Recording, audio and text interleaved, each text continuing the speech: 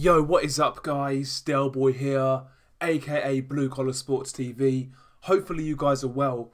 If you're new here, if you could hit the subscribe button, it really helps me out. And also, if you guys could smash the like button, it would be much appreciated.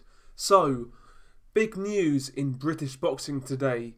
IBF featherweight champion Josh Warrington has left Frank Warren and rejoined Eddie Hearn. I've got to be honest, this news really shocked me. To me, this came out of left field, and I really wasn't expecting it. You know, I know a lot of fans out there don't really like Frank Warren, but in the case of Josh Warrington, I actually felt he did a really good job in managing his career, you know. He obviously got him that world title. He fought Lee Selby in Leeds as the challenger. You know, he got that pay-per-view fight against Kyle Frampton, which he won. He also beat Kid Galahad, and, you know, Frank Warren really went hard to win that purse bid, and, you know, arguably that won him the fight, having it home advantage in Leeds. Maybe that's what pushed that fight in his favour. So, as a promoter, I do believe Frank Warren has done a very good job by Josh Warrington, and that's partly why I'm surprised he's leaving, to be quite honest. You know, especially when you consider, in the featherweight and super featherweight divisions, most of the best options are with Top Rank, and as we know, Frank Warren and Top Rank have a pretty good relationship. You know, over at Top Rank, you've got guys like Shakur Stevenson. That fight would obviously be a unification fight. You know, in the super featherweight division, you have the likes of Oscar Valdez and Jamel Herring, you know, world title fights in a second weight class. So all of the options were at Top Rank, and theoretically you would imagine, being with Frank Warren, it will be easier to get those fights with the guys I've just mentioned. Actually, when the news broke out about Warrington leaving, I was actually speculating that I think Warrington's best option would actually be signing for Top Rank. And yeah, I was kind of surprised when he re-signed with Eddie Hearn.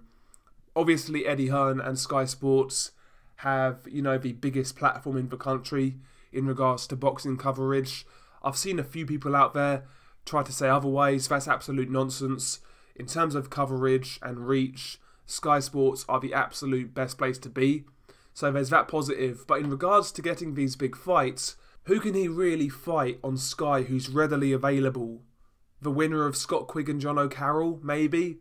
That's a half-decent fight, but not on the same level as the likes of Shakur Stevenson, Oscar Valdez, Jamel Herring, Miguel Burchell. You know, the Quigg Carroll winner is a decent fight for Warrington, but, you know, I expect something a bit better.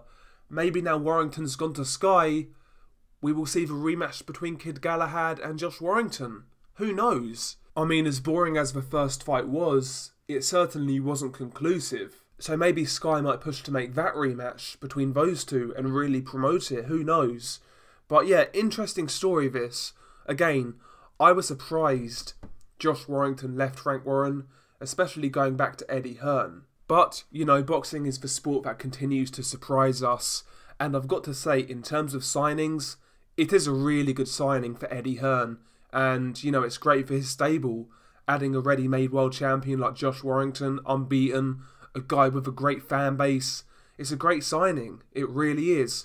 Hopefully we can see Warrington in these big fights. Don't get me wrong, the fights with Stevenson, Valdez, Burchell, etc., they can still happen. But from my perspective, you know, I would have thought these fights would have stood a better chance of getting made under Frank Warren.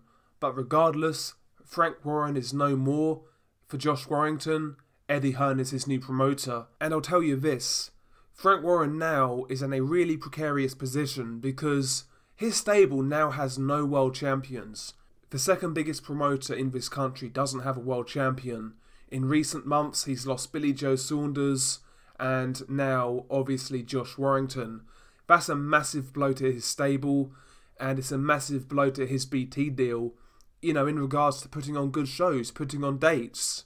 He's got some good young talents, but, you know, that only goes so far. You need some ready-made world champions in your stable, some real world-level fighters, and right now, Frank Warren really doesn't have that. I mean, his best prospects right now are Daniel Dubois and I would say Anthony Yarde. I mean, he doesn't have a promotional contract with Tyson Fury He's hanging around, but he doesn't have a contract. So Frank Warren is really in a precarious position. I tell you what, he needs Daniel Dubois to win that fight against Joe Joyce. He really does. So I expect him pulling out all the stops to give him the best chance to do so, if you know what I mean. But yeah, really interesting. Really interesting. Didn't expect this news. Share your thoughts below. Share your reactions. What do you think of this move? Peace.